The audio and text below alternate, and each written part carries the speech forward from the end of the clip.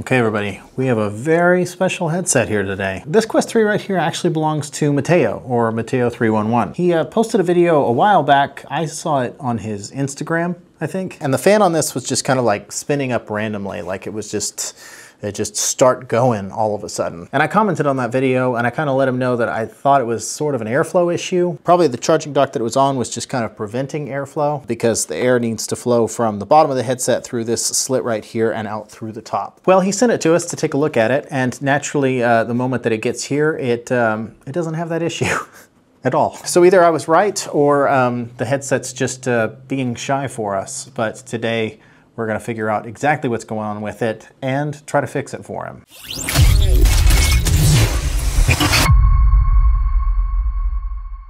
Alrighty guys, welcome back to Fix My Oculus, the channel where we fix, repair, tear down, and talk about all things VR. And if you're new here, don't forget to like and subscribe for more VR related content like this. You never know when your headset might break on you, and you might thank your future self for following us. Just saying, just throwing that out there. Before we get going on this video, real quick announcement. This month we are doing probably the biggest giveaway that we have ever done. We're calling it the Triple Quest 3 giveaway because we are not giving away one, not two, but 3 Quest 3s. 3 winners, 3 headsets, 3 times the chances to win. And if you want to enter into that giveaway, the link is down in the description. Okay, so today we're taking a look at Mateo311's personal Quest 3. And I'm gonna try really hard not to drop it. I've been putting this video off for a while because my shoulder is just killing me this last week. I don't know what I did to it, but I'm like super stiff. I can barely lift my arm, but I can kind of prop it up on the table and get by. So if I look like I'm in pain or struggling during this video, I might be. There are a couple things going on with this headset. So obviously there's the overheating thing, which is what he sent it in for, or like the fan spinning up issue. There's a lot of things that can cause that issue. I was worried that it was probably board related at first. Sometimes we see headsets that don't boot up and the fan just spins. And usually those boards are bricked and it's just easier to replace the whole board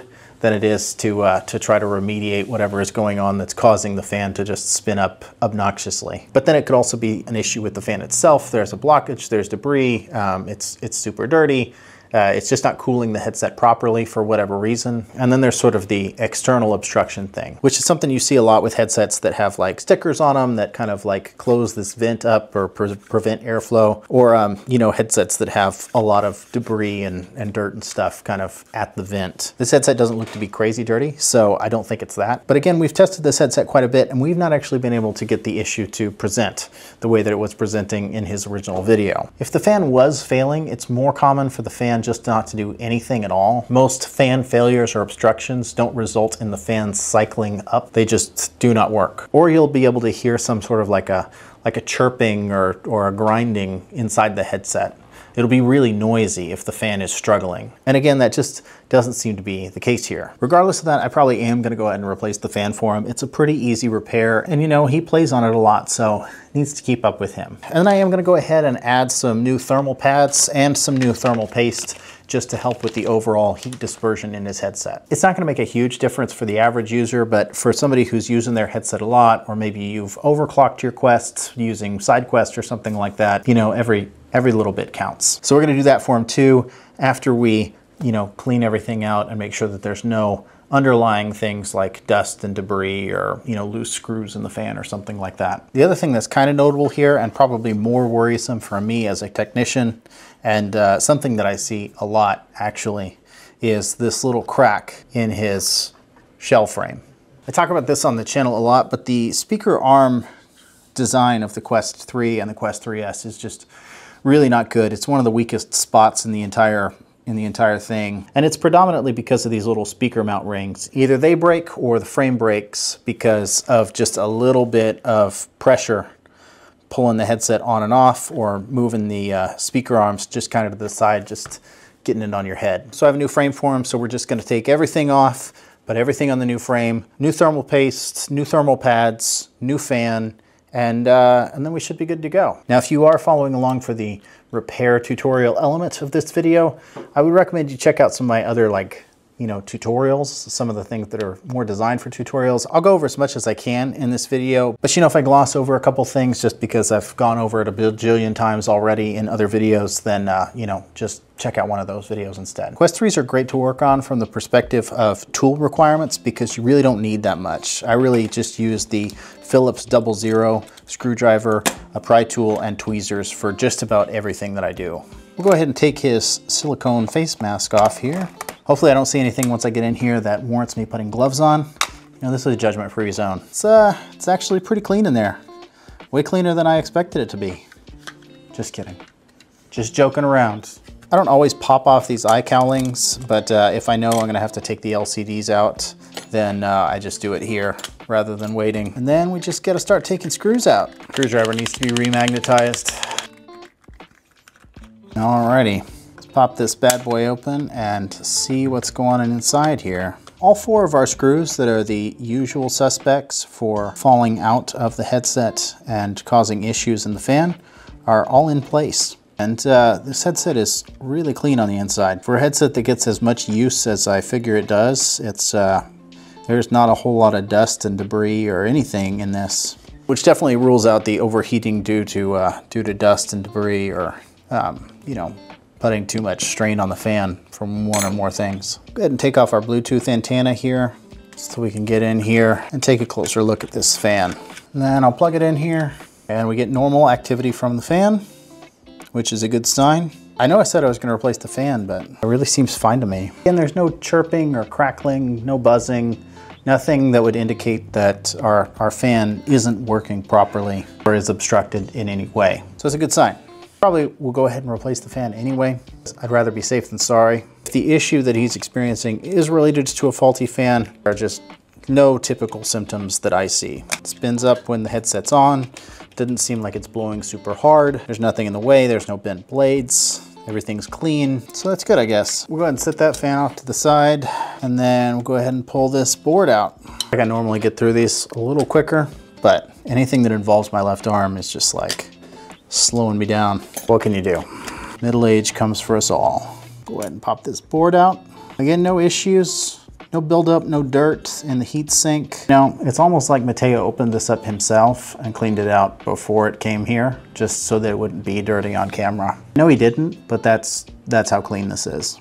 The final thing that I look for sometimes with these overheating headsets or headsets that have fans that are just blowing ad nauseum or at random is battery expansion.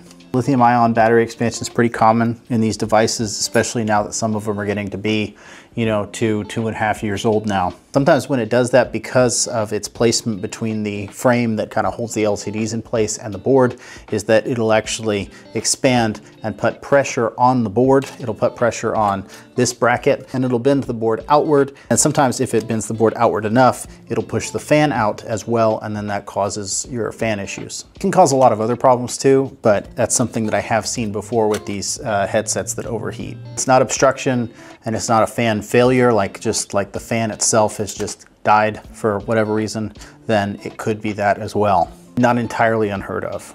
I always like to look at the insides of these bezels. It's a good place for moisture to build up around the microphone and the volume button. Heavy breathing, heavy sweating, sometimes that causes long-term issues later on. So whenever I'm doing a full disassembly like this, it's always good to just take a second look and make sure that nothing's gonna cause any sort of long-term issues. No corrosion, no residual moisture or any sort of buildup. But again, we're looking really good here. Very clean headset. Good job, Matteo.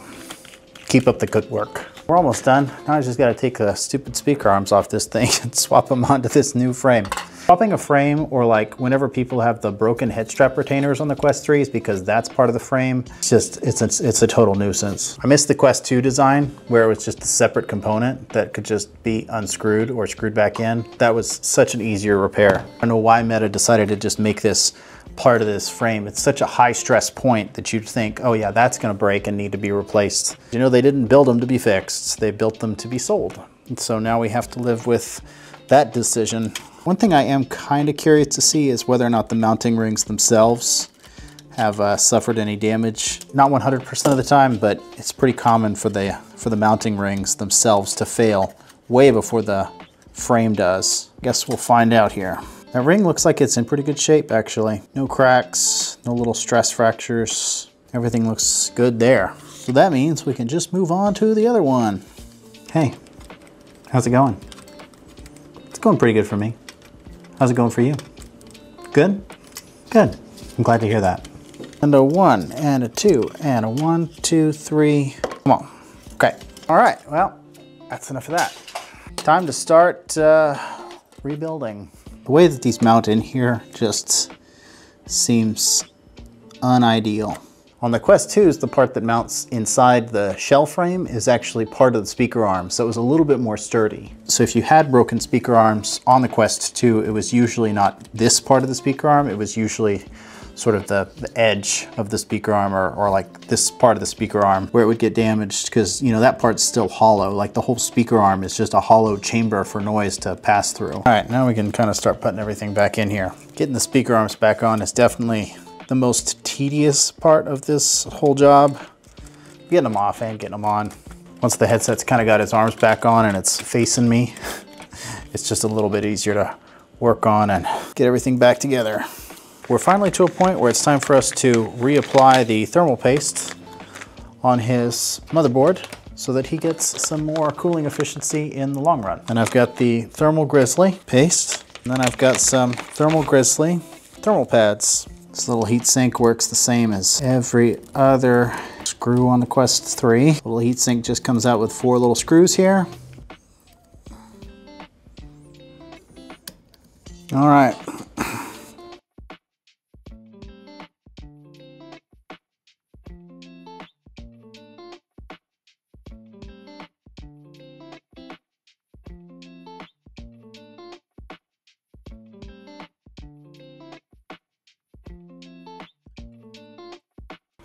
Everybody's gonna have an opinion on how to do this.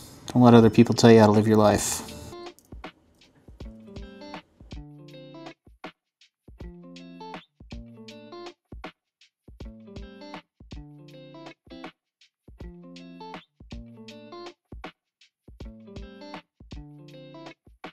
Alrighty, we got some new thermal paste on the board and we've got those thermal pads on the back, and we can go ahead and plug this in and give it a little test, see how it does.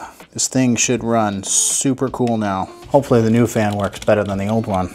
All right, we've got everything back together and I got my thermometer here. So about 80 degrees. We got no power going through it. We'll go ahead and turn the headset on. Still about 80 degrees, not getting too hot. I noticed that the fan is not spinning up now just because the headset's on, where before it was. So maybe it was getting too hot, or maybe there was something wrong with that fan after all, even though it wasn't acting like there was anything wrong with it other than the fact that it was running. Either that or the thermal paste is just really doing a good job and it's keeping it below the threshold of what the fan wants to kick on at, which should be like 90 degrees. Let's see if I can get it to warm up here a little bit. Sometimes if I put my finger on the proximity sensor and just give it a little activity, I can get that fan to kick on. Come on. Just kind of needs to be on for a second. It's warming up now. Yeah, 85, 86. Fan still hasn't kicked on. Warm up. I know the fan's plugged in right because I saw it twitch. 88, 89. There we go. And we're cooling back down to 84, 83, 82, 81. Cool. Everything seems like it's working. And if I set the headset down, it should cool off and turn off. Back down to 80 degrees, 79, 80, and we shut off. I'd call that a win. It's not just blowing constantly on idle, which was the problem. So now we can go ahead and put our last couple things on here. I always like to do a quick test to make sure everything's kind of plugged in and working. Man, you got a lot of games on here, Mateo. So many games. How many games you got? 536 games. That's a lot of games. I have like 5 games. It really looks like everything is working and staying cool. That fan is not blowing on idle, which is great. And the unit is not overheating, which is also great. Plus we got a good opportunity to fix that shell frame before it became a real problem. So I'm happy with that.